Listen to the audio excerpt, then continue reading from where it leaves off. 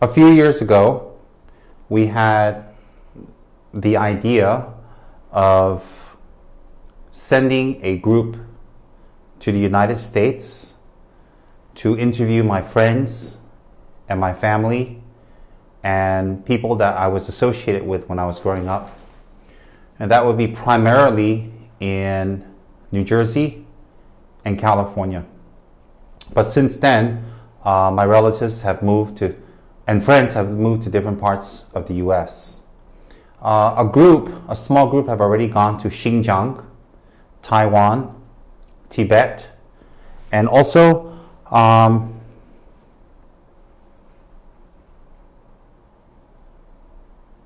to interview my family and people that know me. And so they've done a lot of research in Taiwan, in Xinjiang, and Tibet to gather that information. And the last place is the United States. So a group of 12 people who have gone to the US a few days ago. And their trip has been very successful so far. And this is a message for them. I'm very happy our Kichara Tsem Rinpoche Bio Research Team, research group, are now in the United States. And you have arrived in New York. And from there you went to New Jersey. And you have already visited the many places of interest that was associated with me when I was growing up. For example, Nisan Temple, Rashi Chamberlain Temple, and Olnakazar Temple, and to meet a lot of my relatives such as Sarah and Aunt Matza and Debbie, and to meet Lizzie and also Susie, and also to come across people like Mark and Bali and Carmen, Anila Carmen, and you've been talking and interviewing and going to where I was, where I used to play, where I went to school, and also where I lived in Howell, my family home. And so I wanted to say that I'm very happy that you guys are doing that, and you've been updating me and keeping me in the loop, and I've been keeping all of our close people in the loop also about what all of you are doing.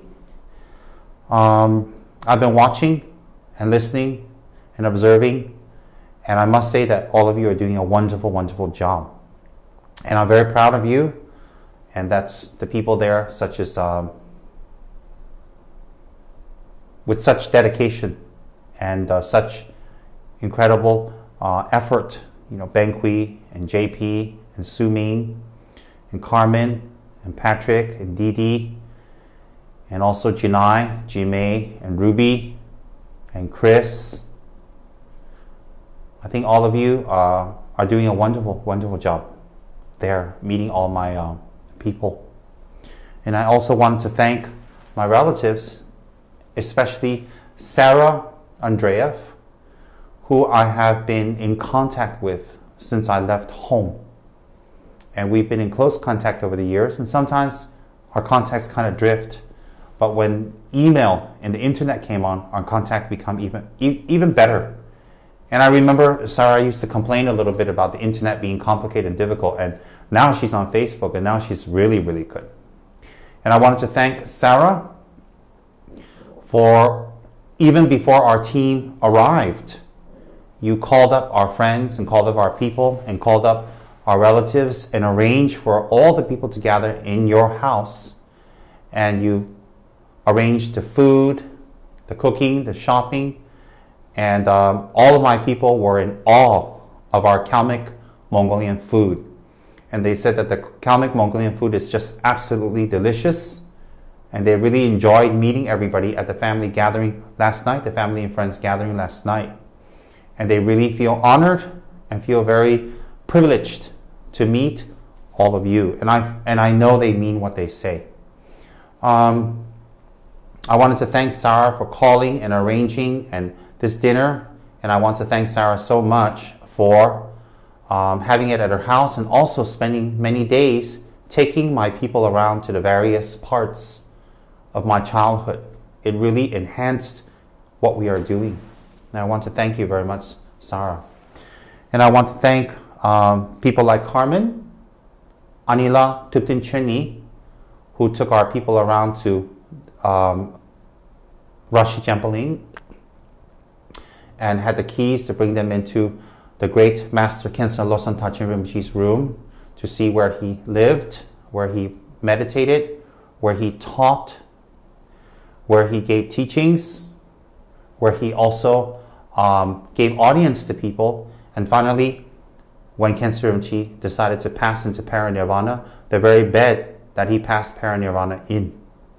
And I want to thank Anila for that, to bring my people there to be blessed, because Khensa Losang Tachin Rinpoche is my first guru. It is where I received my refuge, where I received my initiation, where I received many, many teachings and transmissions when I was very young. And I find myself very lucky because I arrived in the United States in 1972, and Khensa Losang Tachin Rinpoche arrived in 1971. And Khensa Losang Tachin Rinpoche is a student of His Holiness Kyabje Trijang Dorji Chang and His Holiness Kyabje Pabonga Dorji Chang in Tibet.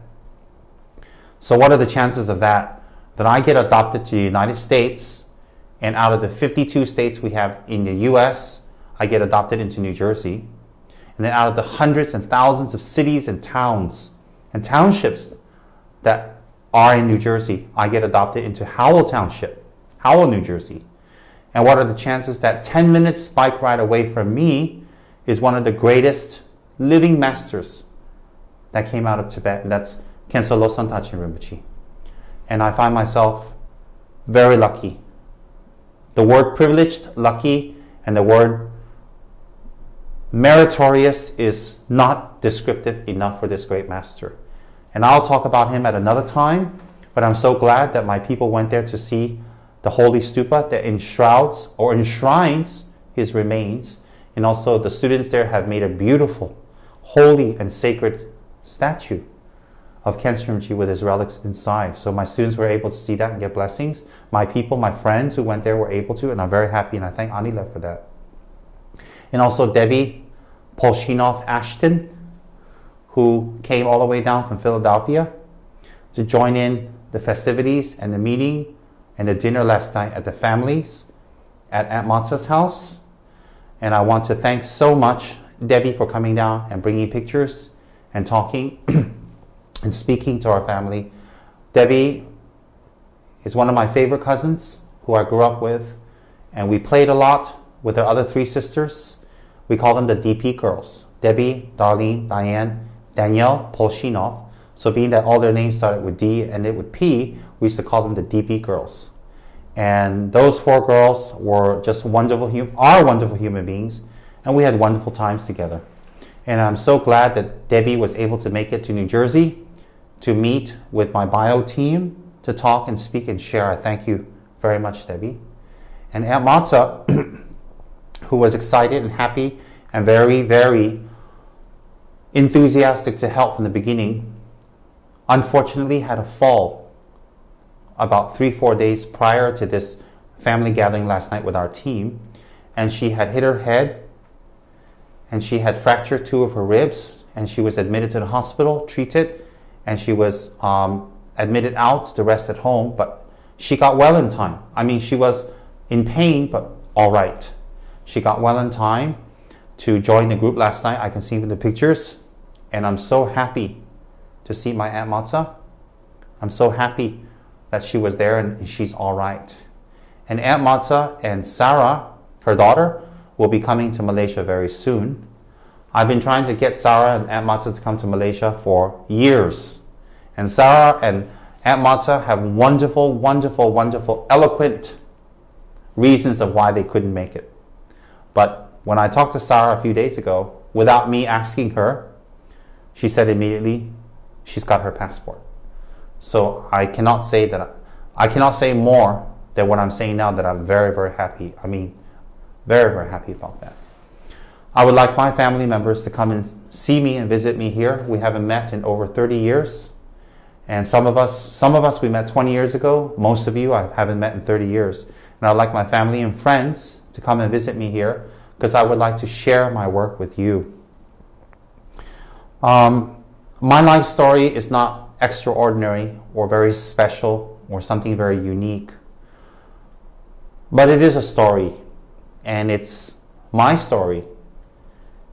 And having my team of people go back to New Jersey to investigate and to document and to interview and to talk and speak to the people that I knew when I was growing up made me feel like as if I was there. And it felt very close. It felt very good. It felt as if I was there with everybody, meeting everybody. And I want to thank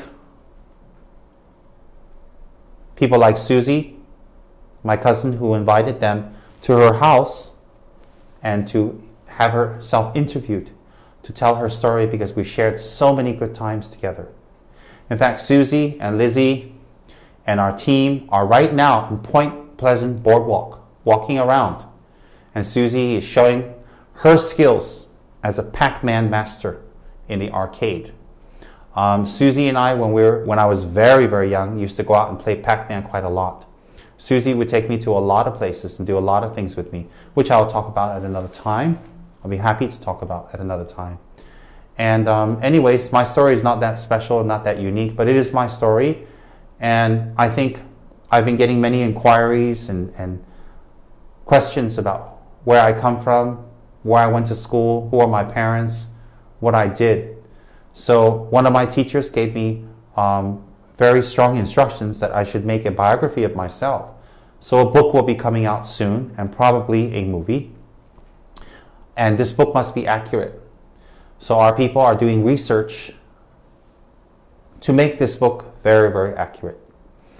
And my family members who are yet to meet my people, and my friends who are yet to meet my people, there are people in California, and also there are people in Virginia like Aunt Mania, who is very close to me and I adore, and Darlene and Diane and Danielle, who are my very close cousins, who we shared so many wonderful memories in the past together, are yet to meet, and my good friends such as Nina, who is in Florida, who is ill, who are they going to go down there to meet, and who I care very much about. And also I want to intersperse here that I want to thank my good childhood friend Mark for taking all of my people around and explaining to them what we did as kids, how we played, how we hung out together. And he even took the time to take them to Turkey Swamp Park, because Turkey Swamp Park used to be a place where Mark and I would ride our bicycles and hang out there in the summers. It would take 2 to 3 hours depending on our speed to get there. And when I got there, I would go and do my meditations. I used to like to do meditations on Avalokiteshvara by the lake that was there. It was a very beautiful lake in Turkey Swamp, and recite thousands of Om Mani Padme Hums and do my meditation. And Mark would go and do his own thing in Turkey Swamp, and he would tease me because I would say to Mark, "What are you going to do while I'm doing my prayers?" And he would say, "I'm going to go fishing." Then he'd say, "No, I'm just kidding. I know you're a Buddhist and you wouldn't approve of that." But he was the witty, jokey, and funny type. And I wanted to thank Mark very much for taking my people to a place that's very filled with happy memories of our childhood together, our friendship together from over 3 decades ago. So when this story is complete and this book is done, it will be very accurate. It won't be just things that I said from my memory. It won't just be things that I recalled, but it will be confirmed and also corroborated from relatives and friends. So I want to thank the bio research group who are there with a professional cameraman, Mr. Patrick Lim, which I'd like to thank very much for taking on this job. And I'd like to thank Martin for finding these talented people such as Dee Dee and such as Patrick to go along to do this project. I wanted to thank my bio team for their wonderful work so far. And I know you have another 1-2 weeks to go, but I want to thank you ahead and send you a message that I am very happy and I'm very, very excited. And I love your updates, and I love the MMS, and I love the Facebook posts, and I'm watching, and I'm pleased. After this, I will be going to my other room, and I will be setting up to do a morning puja and to do a serkim for all of your further success. I would like to thank all of my family members and friends who made all this possible in my bio team. For now, I'll say goodbye, and I hope to see all of you very, very soon. Thank you very much from Kale.